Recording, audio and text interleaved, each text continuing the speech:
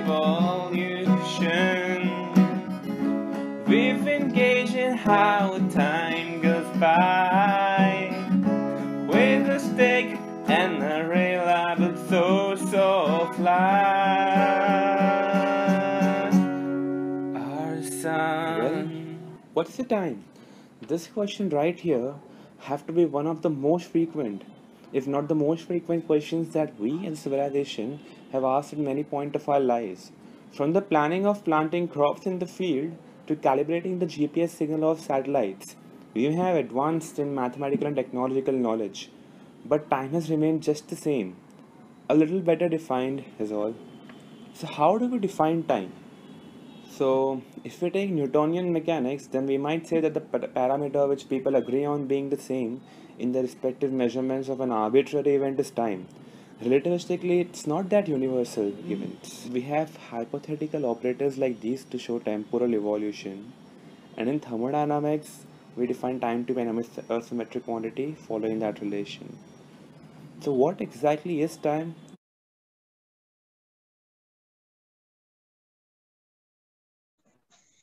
Manu, we have been measuring time since the dawn of the civilization. But I wonder, how did we do it? Wait, let me explain. To match up the necessities of highly accurate timekeeping like GPS and stock exchanges, we need to adhere an extra second in the year named as leap second. But this wasn't the way our ancient clocks were. There are a number of ancient monuments found all over the earth constructed from stones to measure time. Today, these megalithic stone structures are extremely difficult to decipher. One of the crucial fingerprints of ancient era was the invention of sundial. The roots of sundials are almost 5000 years old. The sundial, which we are going to discuss in this video, was originally constructed by Egyptians using a vertical gnomon. Oh, I've heard about sundials, but I really don't know how it works. Brother, I got you covered. So, as we by now have understood what a sundial is, let's look at how it works. As we know that the sun rises in the east and sets in the west. This causes the shadow to move from west to east. This motion of shadow is used to tell time of the day. But that's not all. The sun's apparent position also moves between the tropics. To understand this further, let's divide Earth's northern hemisphere into two parts: the region north to Tropic of Cancer and the region between the Tropic of Cancer and the equator. The region north to Tropic of Cancer. We all know the fact that sun never comes overhead for people living in this part of the world. This leads to sun always being towards south. The sundial in Jantar Mantar follows the same principle. As the shadow always moves northwest to northeast, this shows the time of the day. This reading is taken at Soha, Oman. As the sun starts moving towards the Tropic of Cancer from the south, the shadow length decreases. Similarly, as the sun moves towards the Tropic of Capricorn, the length of the shadow increases. This change in shadow's length shows the month and the day of the year. This can be seen in following graph, where shadow length of 1 meter rod is shown for every 16th day of the month in New Delhi. This can also be seen happening in areas south of Tropic of Capricorn, where the effects on the shadow are reversed. The region between Tropic of Cancer and Equator. As the sun's apparent position always moves between the tropics, the sun comes twice overhead, also known as zero shadow day. This can be seen in the simulation where the parabola touches the x-axis twice, which denotes the event.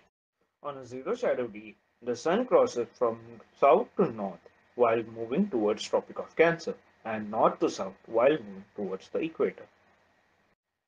This can be noticed in these two images of 15th May and 20th May, where the direction of the shadow has changed. The zero shadow day in Mumbai and Thane region occurs on 16th May. This causes the shadow length to decrease to zero on the zero shadow day and again increase, shows the same thing. This change in shadow's position and length needs to be accounted while making a sundial in this region. The change of length and position of the shadow denotes change in day and month of a year. This can be similarly felt by people living between equator and Tropic of Capricorn. These are the locations from where we managed to get reading for the project.